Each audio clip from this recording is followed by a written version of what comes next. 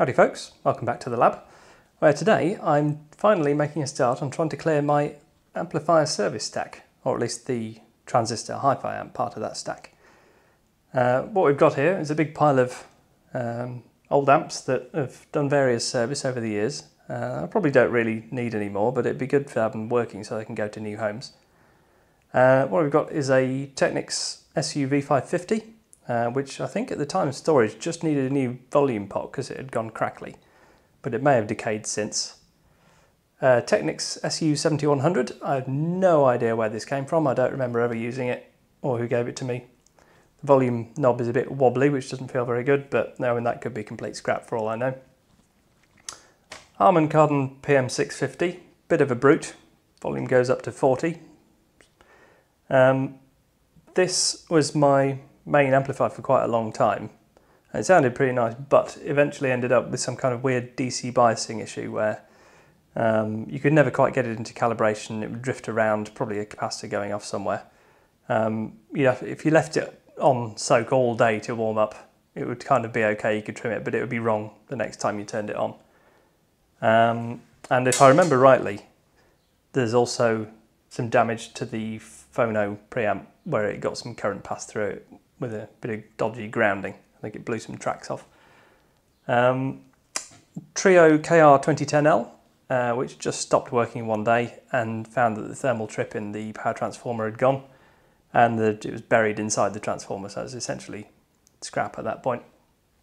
I put a toroid in it and it blows the fuse on the inrush current every time.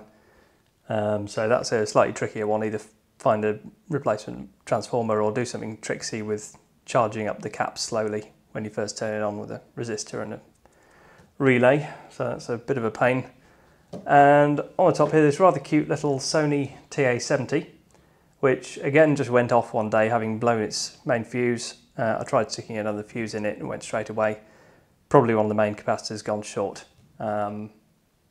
which is a shame because it's a rather cute little thing. It's got this nice actual wood case. It's veneer, but still, it's actually veneer over wood, which has got a bit of a crack in it, but I think I can repair that. So I'm going to go for the low-hanging fruit on what's hopefully a fairly easy fix, and also it's the one that's on the top, and have a look at this cute little Sony.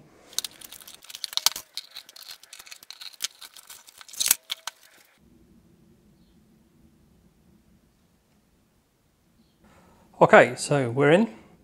As you can see, it's a fairly simple little thing. It's another of these single rail jobs like the Armstrong I worked on recently. All the transistors are NPNs and there's DC blocking caps here and here. So there's just one big main reservoir cap on this board.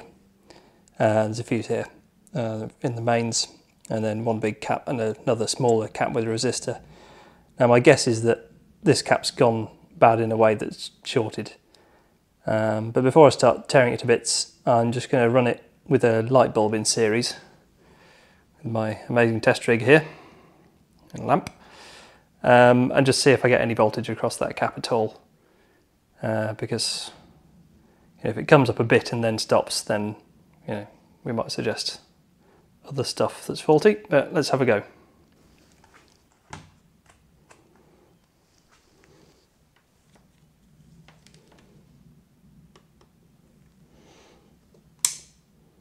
Yeah, 0.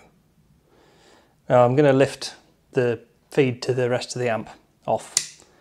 I've got to do that anyway to get this board out. So I'm just going to pull that off and then power it again and make sure that it is actually this cap.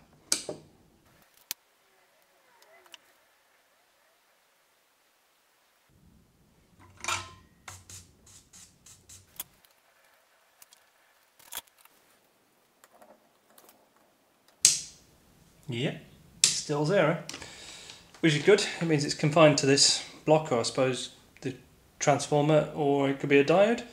Let's have a quick look at those diodes. I'm pretty suspicious about these diodes. They look pretty crusty, and one of them had some sort of silver oozing from the side, and it seems like it's got a cracked body. I can't measure them in circuit because it's kind of a 2 half-wave rectifier thing. It's got a centre tap transformer and each leg gets its own diode. So I'm going to pull one of these out and measure it out of circuit. I'm sure I've got some more diodes knocking around.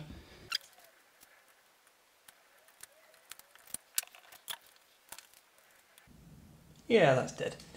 Now, it could have been killed by the cap going, of course. The other diodes...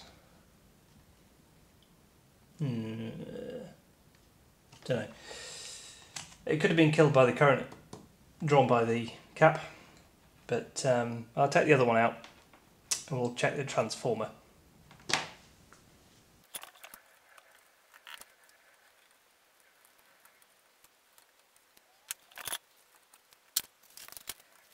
Okay, so the transformer is at least not a dead short. 50 something volts DC on the AC on the output. Seems a bit high, to be honest, but yeah, that's fine. We've got a little bit of lighting on our series safety lamp, but there's a little bit of current drawn by there's a 6 volt or something lamp on the front of the amp, so transformer's good. I'm going to put some new diodes in and retest.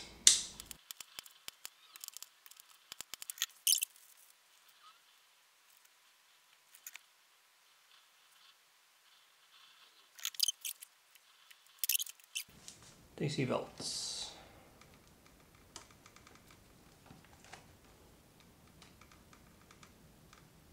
$40. Not dancing around too much, so probably not awful ripple. I am going to reassemble it and see how it sounds. Right, got my top quality test speakers connected up. Obviously I'm not going to trust it with anything half decent until it's been on soak for a while. Let's power it up.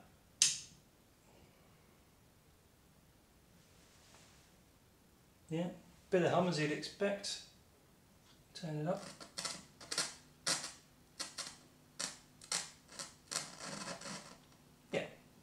Fair amount of hum.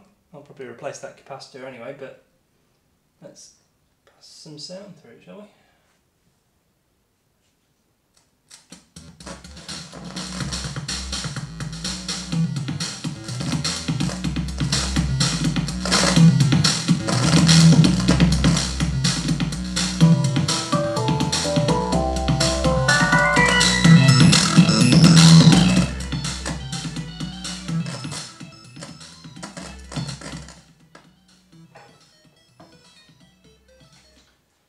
Alrighty, that seems like a nice easy win. It wants a capacitor, but it'll run with what it's got for now. And, well, I might try the spray cleaner trick on the volume pot, but it probably wants a new one.